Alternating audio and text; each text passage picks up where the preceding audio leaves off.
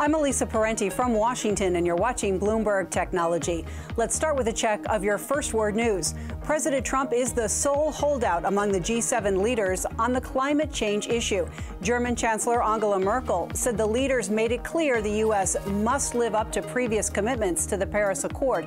Trump says he will not be rushed into a decision. The U.S. has taken full responsibility for leaking information from Monday's bomb attack in Manchester. Secretary of State Rex Tillerson arranged a quick visit to London to apologize, saying the special relationship between both countries will withstand this breach of trust. Former House Speaker John Boehner says that aside from international affairs and foreign policy, President Trump's time in office has been, quote, a complete disaster.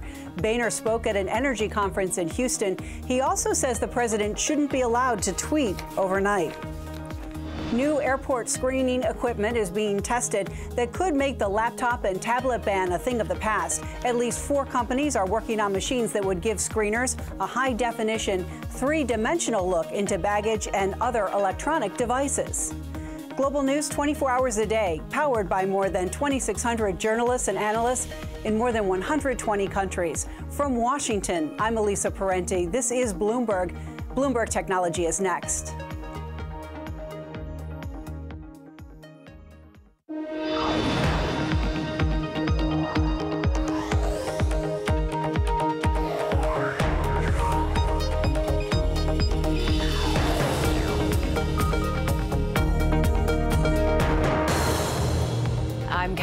In London, this is Bloomberg Technology. Coming up, G7 leaders join the chorus calling on big tech to limit the spread of hate speech and terror propaganda online. We are live in Italy with all the details. Plus, SoftBank's $500 million bet on Improbable worlds. The CEO of the London-based VR startup joins us to discuss the investment and using the cash to build new realities. And the highs and lows of Bitcoin. We'll track the success and the wild swings of the digital currency on the Bloomberg. First to our lead, Donald Trump made his G7 debut in Sicily, the final stop on his first international trip as president. Tensions were brewing over trade and climate change, but there was one topic the group of 7 leaders were in agreement on: the need for internet companies to do, quote, substantially more to take extremist material offline. Now, the meeting comes just days after the terror attack in Manchester, which killed 22 people. Joining us now from the Sicilian town of Taormina, Bloomberg's Matt Miller, who's been covering the summit. And before you destroy my pronunciation of where exactly you are, Matt, give us first, really, the words coming out of here, redoubling their efforts against terror. There was some agreement today. Yeah, there was, and I think a little bit of unexpected agreement. When we came here yesterday, there was an expectation that nothing would be accomplished because the Italians wanted to move on climate change, they wanted to move on global trade, and they wanted to move on immigration. 3 things that everyone expected Donald Trump to disagree with or not even want to talk about.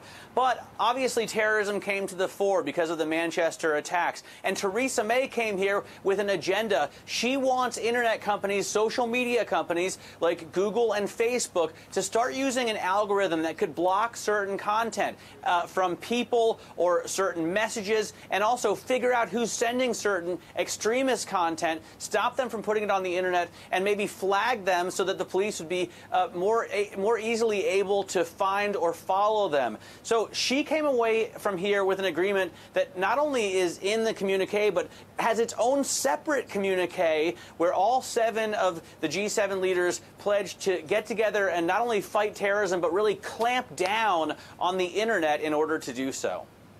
Fascinating. I mean, they say they're going to have an industry-led forum going forward to work together on the issues. And Theresa May really speaking up, saying this is a big step forward. But, Matt, therefore, talk to us perhaps about some of the broader viewpoints, because we know how much the UK has been focusing in on this and on the internet companies. And the question is how much the internet companies respond to this. But I want to get your take on some of the other key issues to our viewers, because they are interested in new areas of climate change technology. They are interested in the trade disputes. There was less agreement there. Yeah, there was much less agreement there, and I thought it was very interesting that Angela Merkel, the German chancellor, and the Germans said they were trying to convince Donald Trump to agree to back the Paris Accords, and that's what all of the other 6 G7 leaders were trying to do, with the argument that climate change is good for your economy, working against it, that is, because it creates new jobs and things like clean energy tech. They pointed to new jobs and the success of those industries in Germany, which have really gotten the jump on a lot of other countries in things like solar and battery power. And of course, under President Obama, who was just with Angela Merkel in Berlin yesterday, we created a lot of jobs in the U.S. also with new battery factories in Michigan and on the West Coast. So they tried to come at Donald Trump with that argument. The interesting thing, I think, is that Gary Cohn said that Trump actually is very concerned about the environment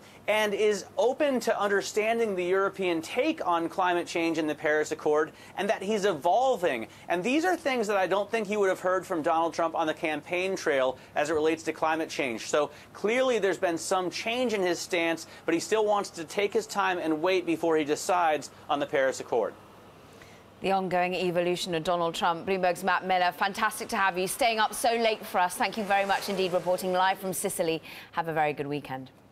Now, a story we're watching out for you on Asia. Sharp, it's forecasting its first annual profit in 4 years. Now, the company credits cost cuts under new owner Foxconn and sales fueled by demand for smaller flat-screen display panels. Sharp has more than quadrupled in value since August, when Foxconn bought control of the struggling Japanese electronics maker. Now, coming up, we take a look at the rise of AI and what that means for the way we live with a top UK tech government advisor. That's next. And Bloomberg Technology is live streaming on Twitter. Check us out. It's at Bloomberg Tech TV. Weekdays, 5 p.m. in New York, 2 p.m. San Francisco, 10 p.m. right here in London. This is Bloomberg.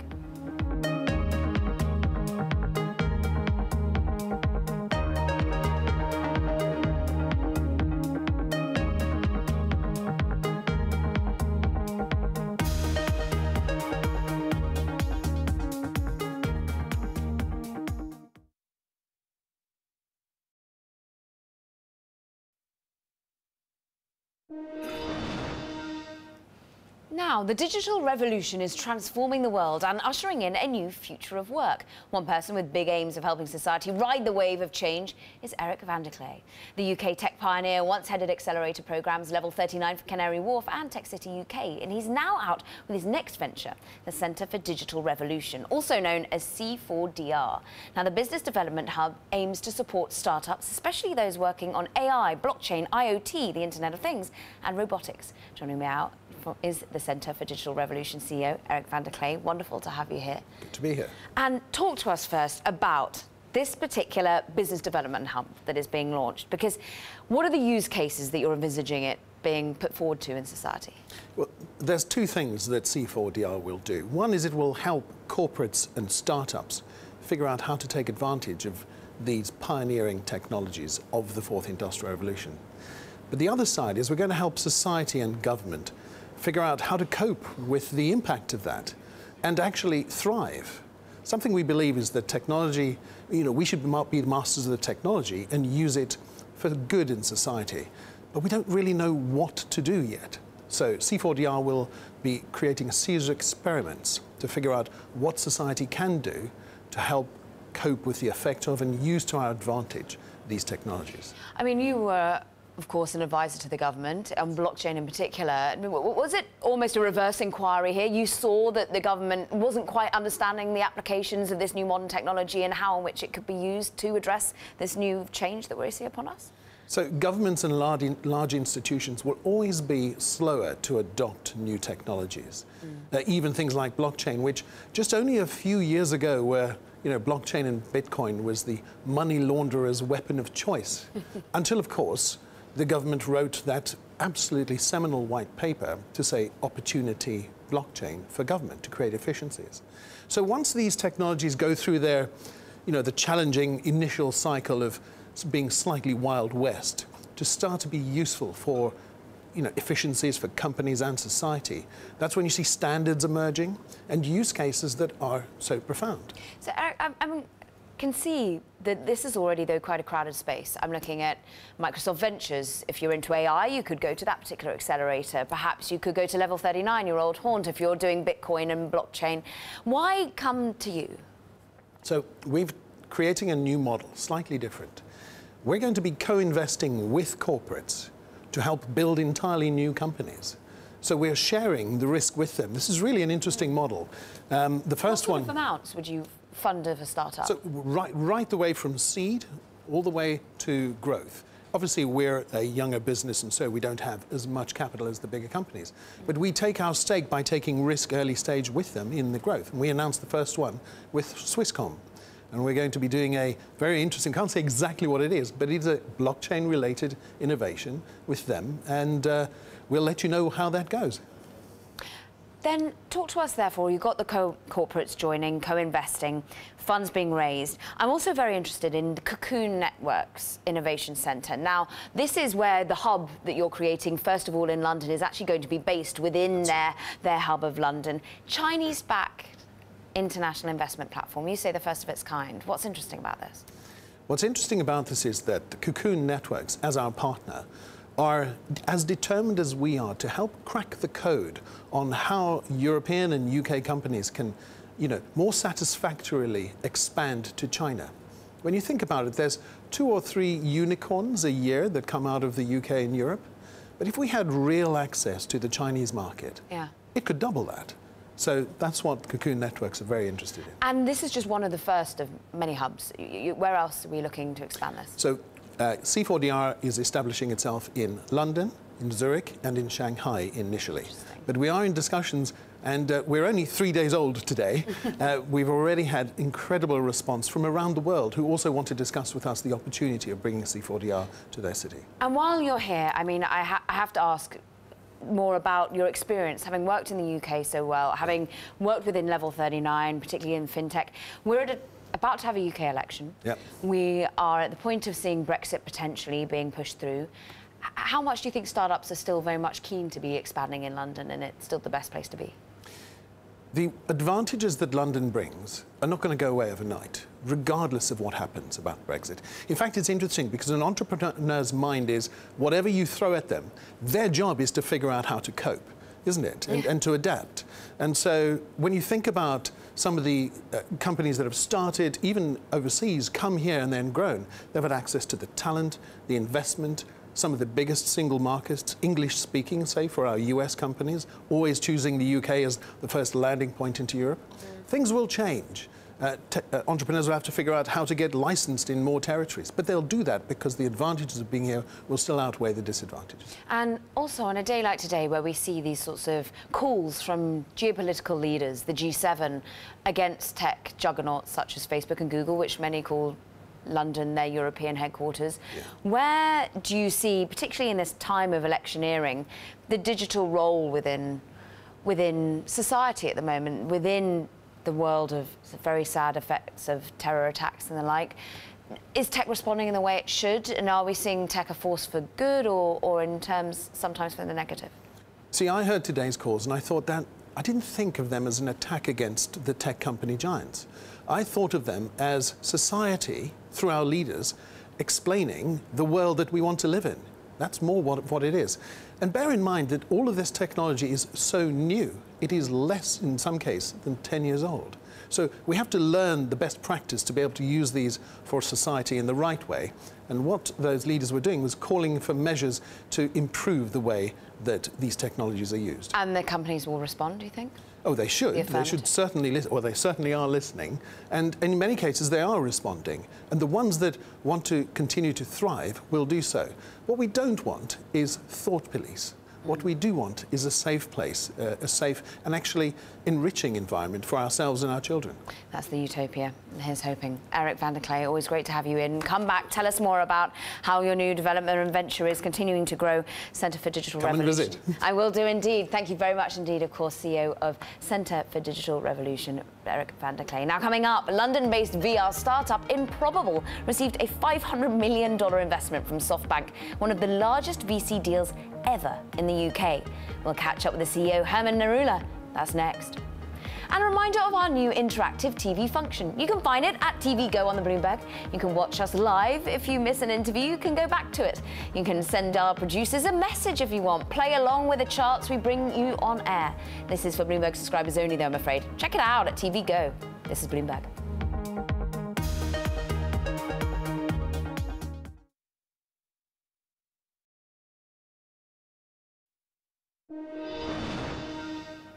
Now, Apple is said to be bringing artificial intelligence to chips. Engineers at Apple are racing to catch their peers at Amazon and Alphabet in the booming field of artificial intelligence. According to a person familiar with the matter, Apple is working on a processor devoted specifically to AI-related tasks.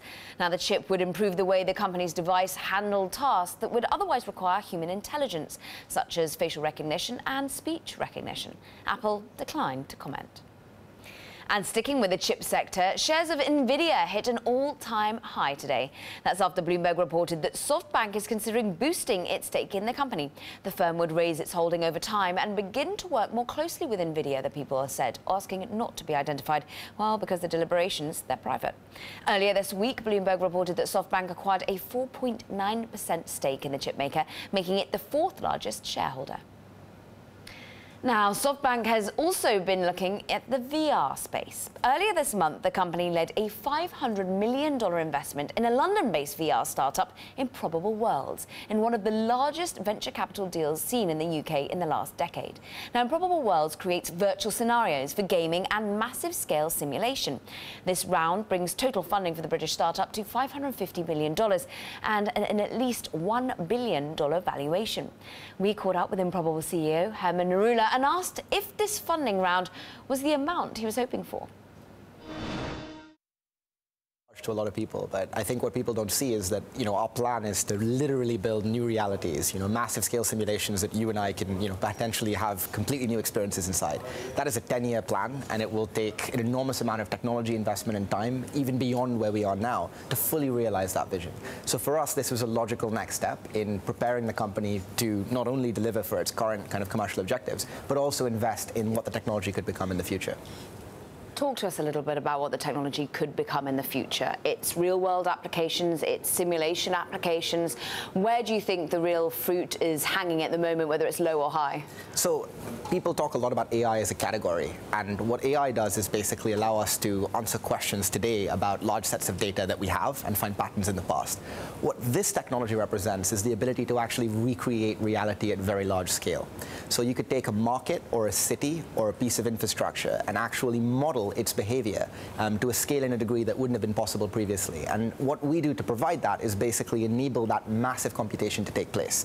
So we're hoping to be a foundational technology for a lot of different applications. That said, I think the potential in gaming is really gigantic and perhaps underappreciated. Talk to us about the gaming application, because you've actually got a new application out at the moment. Yes, it's trending on Twitch. Tell us all about it. So Worlds Adrift is the game in question. So the applications in gaming are really about going from single experiences where people are being separated into small groups of players on replica servers or playing in very static worlds to really creating massive shareable experiences with millions of simulated entities inside them. And that's just a huge sea change in the experience. All of a sudden, you're not playing to a script. You're able to have experiences that are being defined by you and your friends in a really fundamental way. And Worlds Adrift is one of the first virtual worlds to have a massive, gigantic world with everyone in the same world. And also it has the ability to have physics in great detail on the back end, which hasn't been possible previously. So all of these trends are just going to lead to just deep engagement in games. I'm thinking of mass market people, amount of people able to game all at the same time in the same virtual world. What does that mean money-wise? How do you monetize these sorts of games? It's a really good question. So monetization tends to be proportional to engagement, the degree to which someone cares about the world, wants to be in the world. This technology makes those worlds even more compelling and engaging. So people want to be in them longer, see them as being a more valuable investment in their time and money. And ultimately, it creates more different, more opportunities for monetization, particularly if you have huge social groups all participating at the same time. It creates competitive behavior, which creates even more monetization potential. So the monetization that you have envisaged, is it the freemium model where it's free to play, but then you're buying certain things within the virtual real world, or? Yeah, I think people are going to invest a lot more in the things they purchase within these virtual worlds because they become more engaging. So property in virtual worlds, items, all manner of things suddenly become an enormous sink in people's time, investment, and interest. So that's the gaming element, and the fact that you think that that is potentially really not understood quite yet as to the sheer scale that this could become. But the real-world applications you mentioned, I'm thinking smarter cities, I'm thinking, and what other applications? I mean, it's really about better decisions. So many of the large projects, choices, policies, interventions that are done in the world are based on effectively static models of how the world works. If we could build massive simulations that actually recreate these systems in their entirety, then seeing how, say, a power failure might affect a city in a cascading way, or how a terrorist attack could be ameliorated through better development of infrastructure, all become feasible possibilities for the future. Are governments talking to you, particularly after Manchester, we think of this week, the terrorist attacks? Well, we're very fortunate that we've had a lot of support from the British government, and we've done work with government on infrastructure simulation, which is beginning to bear some fruit. So SoftBank comes in and gives you $500 million. What do they want to see out of this in particular? So I think, not wanting to kind of put words in Masayoshi-san's head, but the interactions that I've had show me that they're interested in a very long-term technical vision. I think they believe, as we do, that virtual worlds are going to become a fundamental change in the way that we live, work, and play, and the way that we kind of run our society. So I think for them, much like us, it's about a long-term investment in the future. And it was interesting because we had quite a competitive sort of round process. And I think what won us over to working with SoftBank was not just their vision, but also the sheer scale of their operations and the potential synergies that we see between other things that they're doing. I asked you at the beginning whether you wanted that amount of money, and you say certainly you can put it to work, but SoftBank has a reputation perhaps giving startups more money than they ask for. Is that the case with you, and is there any negative? So I think that's a fair worry, I think, for the scene in general, the idea of too much money going into companies at the wrong stage. I think in our specific case, we were looking to raise on the order of hundreds of millions of dollars, so it was within the context of what we were looking to raise and to do, and we had a relatively competitive process. We're also fortunate that we have investors like Andreessen Horowitz and Horizon Ventures and Selena Chow who've become amazing advisors to us. So for us, we had the benefit of being able to consider these options in the context of very experienced partners who've helped us to see why this is the right move. Would it delay any IPO process? What is your view on? Well, I think certainly this kind of private capital does mean that you can think differently about approaching the public markets. And for us, with a long-term technology play, yes, that is an interesting, I think, probable cause of that, in that it will take us longer before we feel it's time to do that. But I think in general, it doesn't have to be something that prevents companies from going public, because fundamentally, like getting liquidity for early employees, being put into a position where you can access even more capital, I think there's still an attraction to floating. And perhaps one day when we reach that stage, we will look to do that too. That was Improbable CEO Herman Narula there. Now, coming up, we'll have more on SoftBank closing its almost $100 billion vision fund as we discuss this week's top tech headlines. And if you like Bloomberg News, check us out on the radio. You can listen on the Bloomberg Radio app, Bloomberg.com, and in the US on SiriusXM. This is Bloomberg.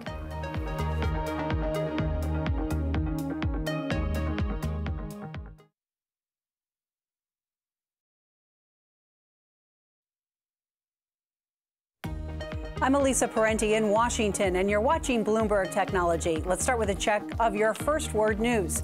The U.S. is taking full responsibility for leaking information from Monday's bomb attack in Manchester. British Prime Minister Theresa May says she discussed it with President Trump at the G7 summit in Italy.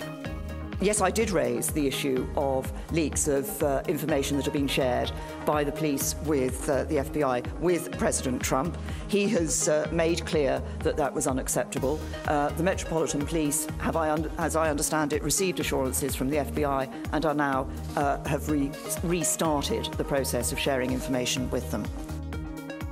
President Trump has ordered the Justice Department to find out who is responsible for those leaks. Theresa May also met with her French counterpart, Emmanuel Macron, for the first time on the sidelines of the G7 summit in Italy.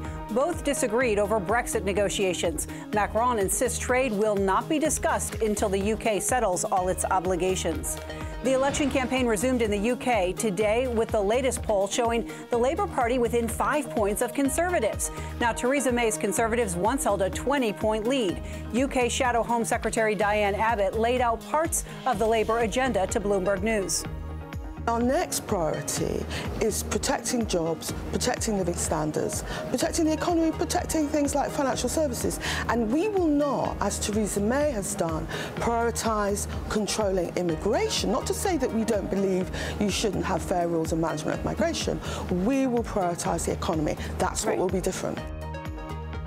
President Trump and the UN Security Council condemned the attack on a bus carrying Coptic Christians in Egypt. At least 28 people are dead. Dozens of others are wounded after gunmen opened fire as the bus headed for a monastery. In Sri Lanka, at least 91 people are dead and more than 100 are reported missing after flooding and mudslides. Some 8,000 people have been displaced from their homes. Anti-government protesters continue to square off with police in Venezuela. Police used water cannons and tear gas as they blocked a highway in Caracas. More than 50 people have been killed since protests started nearly 2 months ago. The Pentagon is reportedly planning the first ever intercept test to stop an intercontinental range missile, similar to the ICBM being developed by North Korea. That's according to the AP. The test is reportedly set for this month. The U.S. successfully tested the $36 billion ground-based missile defense system on intermediate range missiles 3 years ago. And people are getting ready for Ramadan in Beirut, Lebanon. Muslims do not eat or drink from dusk to dawn during the holiest month of the Islamic calendar. Global news 24 hours a day, powered by more than 2,600 journalists and analysts in more than 120 countries. I'm Elisa Parenti, and this is Bloomberg.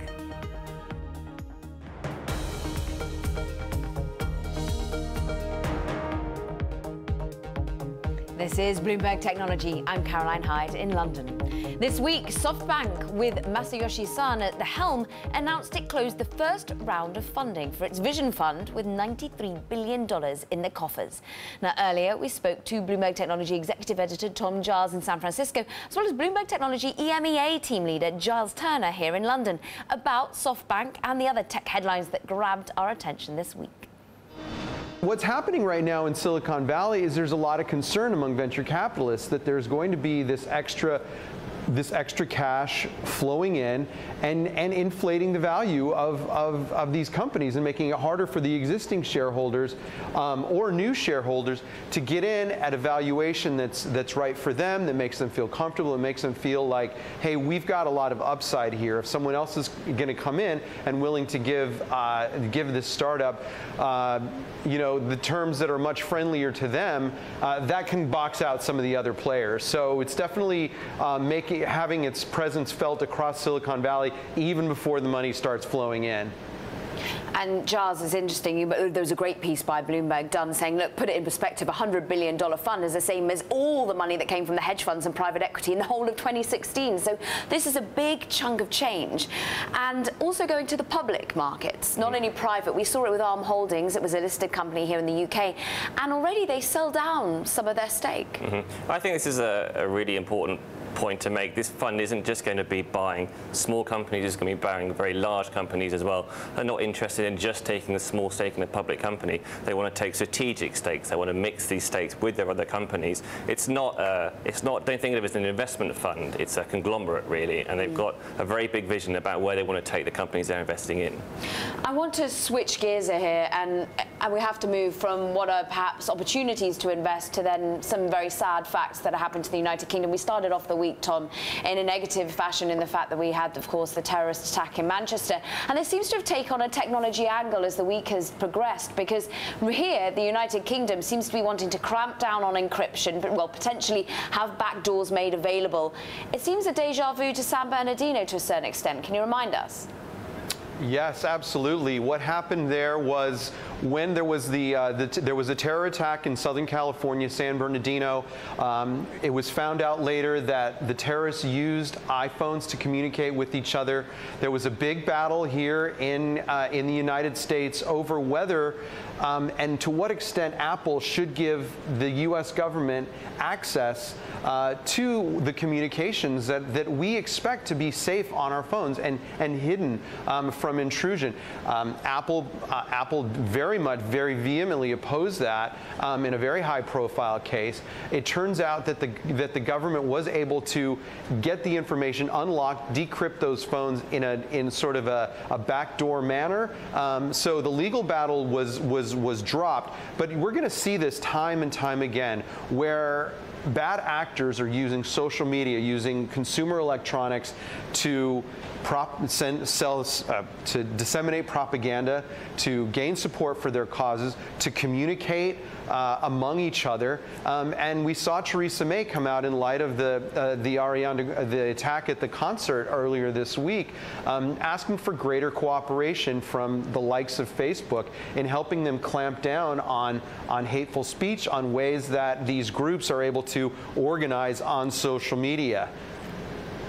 Giles, what's the reaction, do you think, from the UK public and indeed the technology companies here? Do you think that they will fight back against this amid the current environment? I think they'll certainly fight back. I mean, we were speaking to a government official, and he gave us a steer that there's a range of reactions from the tech companies. He wouldn't name any tech companies, but he said, well, some of them are very willing to work with the UK government, because the UK government is really leading this on a global scale, I think. Some of them are happy to work with them, others are really fighting back. And it'd be interesting to see what the UK government is going to do to force these companies to go along with their plans. Now, taking a rather hard left out of what is, of course, a very sad and emotive subject to one where maybe a few more investors are hopeful. Let's talk Spotify. Let's talk European IPOs. Let's talk this week that the music startup looks like it's edging yet ever closer, Giles, to a public offering of whatever sort it might be. Public directors, that seems to help.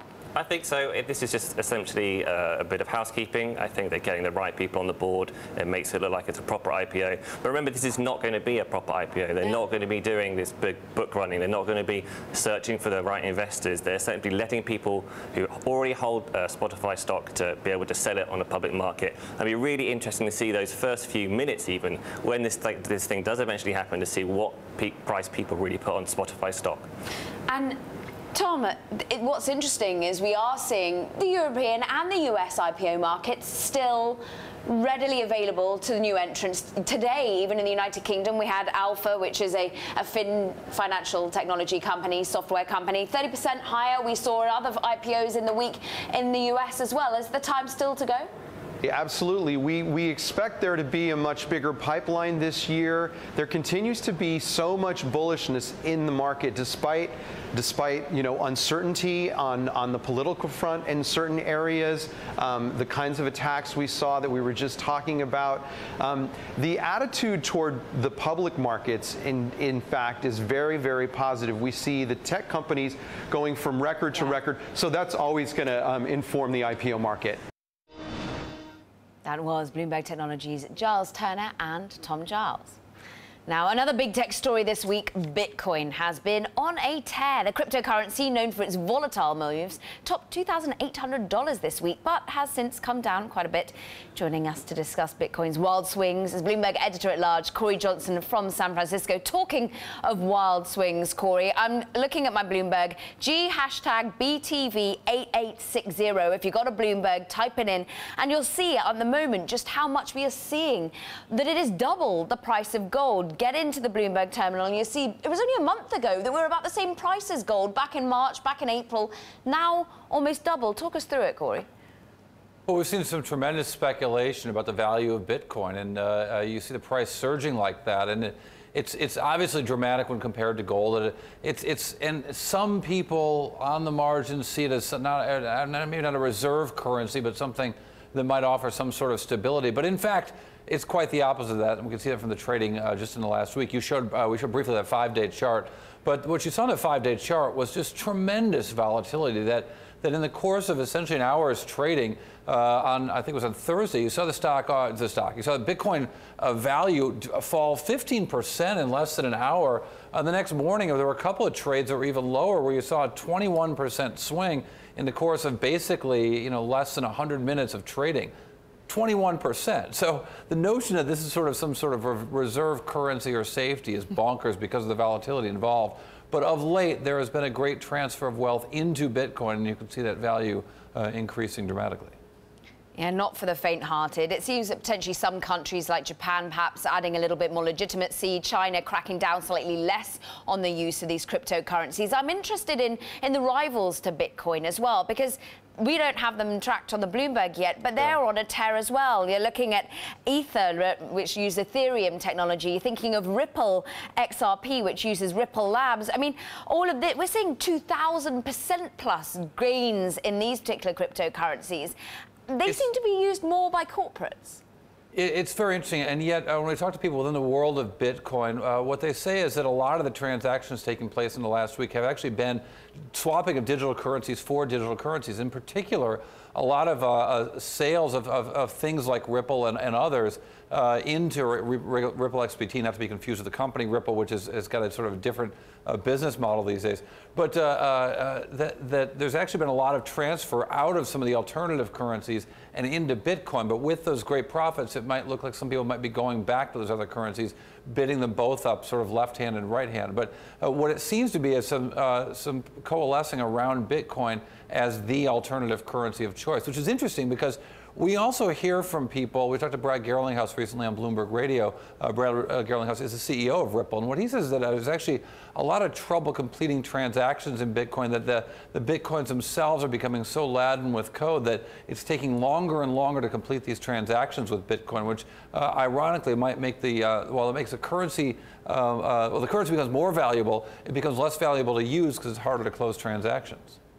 Latency and an issue, but what about also, there's a novel way of perhaps betting on future startups. You don't just buy their shares, but you perhaps buy their new cryptocurrencies being forged. Yeah, I think what we're really seeing writ large is that Bitcoin is being accepted in more and more places. So as you might expect, some startups are willing to accept Bitcoin both as a commerce for their platform, but also in terms of investments, because they see that getting paid. I was meeting with an investor named Brad Rotter in San Francisco a few weeks ago, who tells me that for years he's been paying his son's allowance in Bitcoin. Now the kid's not even working, he's just enjoying the fruits of that allowance that he's been stocking aside because the Bitcoin's become so valuable. Maybe one for your daughters, Corey. Thank you very much indeed, Bloomberg's Corey Johnson. That's not happening. Fantastic analysis as ever. Happy weekend, thank you. Now, on-demand food delivery startup Sprig has announced it's shutting down. The San Francisco-based company had raised more than $56 million from investors, but Bloomberg reported just last week that it is burning $850,000 a month and seeking a buyer. Now, Sprig is the latest food delivery startup to close its doors after struggling to scale. Maple, Spoon Rocket and India's Ola have all closed up shop in the past 18 months. Still, there is some optimism in the industry. Alibaba led an investment round this week of at least $1 billion in one of China's biggest food delivery firms. Food for thought, maybe. Coming up, Macquarie Group cuts its rating on TripAdvisor, sending shares down to its lowest level since 2012. We'll speak with an analyst on the biggest threat to the company. This is Bloomberg.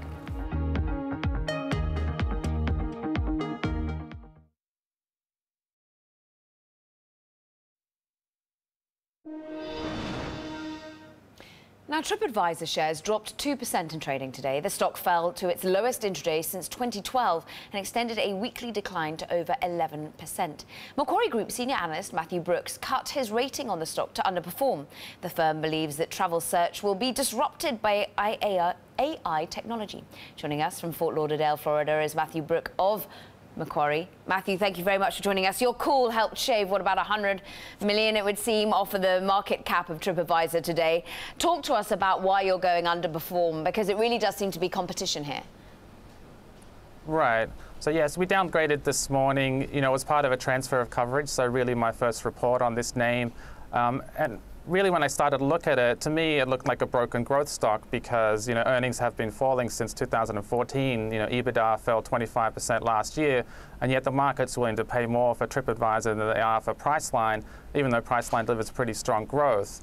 Now, if you listen to the CEO, he will admit that Google is their biggest competitor, but there's still a lot of investors who I think underestimate what this means. A lot of investors think that TripAdvisor is the top of the travel funnel and that they could be for travel what Amazon is for retail, but I just don't see how that's going to happen given the competition with Google. So for a start, Google, if you look at the traffic, they have over 75 times the traffic that TripAdvisor does, and it's a lot more loyal because people are Googling things every single day. It's a verb for a reason. And if you flow on from that, Google has a flight search product. And if you track that, there's more US searches for Google Flights now than there are for TripAdvisor, which is showing pretty strong growth, and it shows what they can do with that big user base in terms of growing some sort of travel search product. But it's really hotels that makes the difference. And in hotels, Google's now putting their hotel search product on top of the organic search results.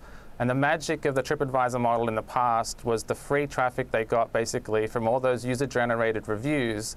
And that's just not going to happen as much in the future. So that means they're going to probably have to spend more to get traffic to try and compete with Google, who are basically the center of the internet and the first place people start when they look for travel.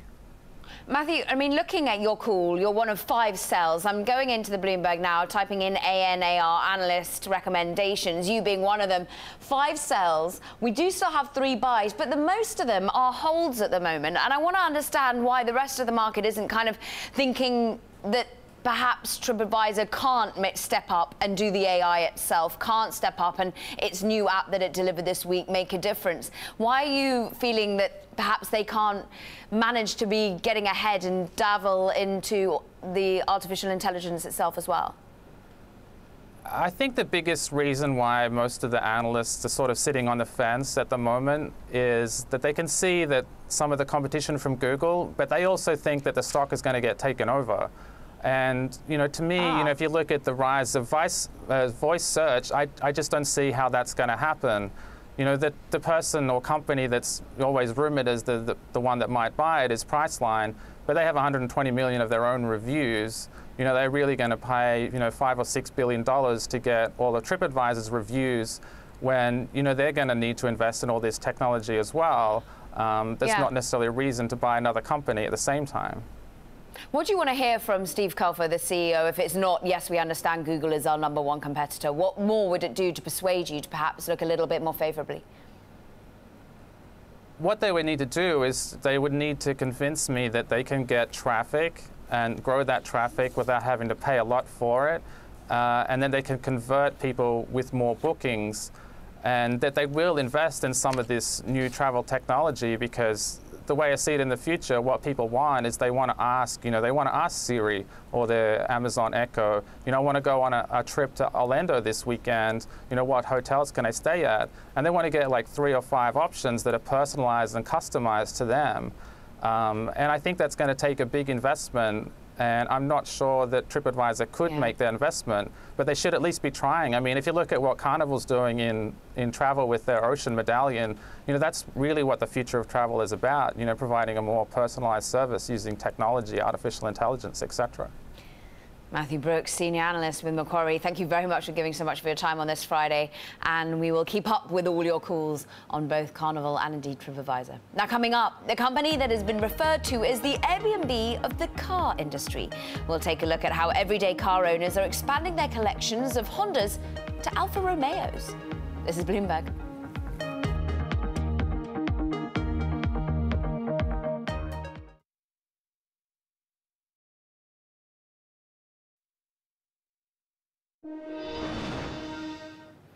Now, Elon Musk may be missing out on the US SUV boom. Tesla's upcoming Model S sedan has racked up thousands of orders, but the Model X sports utility vehicle, well, it hasn't met the CEO's expectations. Deliveries have yet to keep pace with the Model S, as Musk predicted, and according to IHS, US registrations of the Model X have slipped the last 2 quarters. Musk blames the struggles on making the vehicle too complicated. Now, whether you're looking to buy the latest Tesla or less tech-savvy vehicles, it seems it's a debt-laden business owning a car, with a record of 107 million Americans currently carrying auto loan debt. One peer-to-peer car-sharing platform is creating its own entrepreneurial ecosystem. On the platform Turo, car owners are not only renting out their vehicles to help finance their rides, but even incentivizing some owners to invest in more cars and often higher quality. I love Porsches. And so how many? I have 5. Kent Liu owns 11 vehicles, from Porsches to Jaguars and an Alfa Romeo. He rents out his fleet on the car-sharing app Turo, frequently referred to as the Airbnb for cars. Well, I started in 2013. I started with the Honda Accord, and I purchased that car specifically to, rent out, to test out the peer-to-peer car sharing model. It was really successful, so I figured, why not scale it? So I've been adding cars to my fleet ever since. According to Turo, the average monthly earnings for owners on the platform is $720. And if they have more than 3 cars, they can make over $3,000 per month. The vehicles don't have to be high-end sports cars.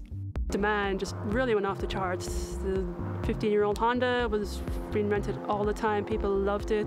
Anne Connolly joined 4 years ago with her 2002 Honda CR-V and has since purchased 2 additional vehicles to rent out. It wasn't really ever a full-on intention to run a business, a car rental business, but it just sort of happened.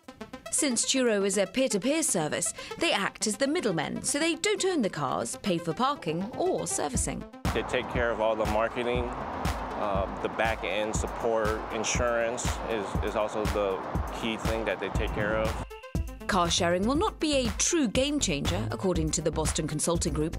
Still, they predict 35 million people worldwide will use a type of this service by 2021. That's up from just 6 million users in 2015. And it's become far more popular in Europe and Asia than in North America. The way I see it is if the car is rented out, more than 50% of the month, then, it's time to get another car. It's all about meeting that demand for these high-end vehicles.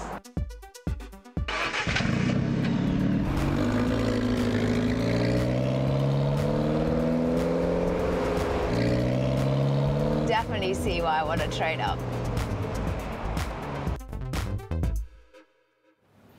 That was fun. Now that does it for this edition of Bloomberg Technology. We'll be back on the air Tuesday after the Memorial Day holiday in the US and the bank holiday here in the UK. If you're enjoying those holidays, have a wonderful time. This is Bloomberg.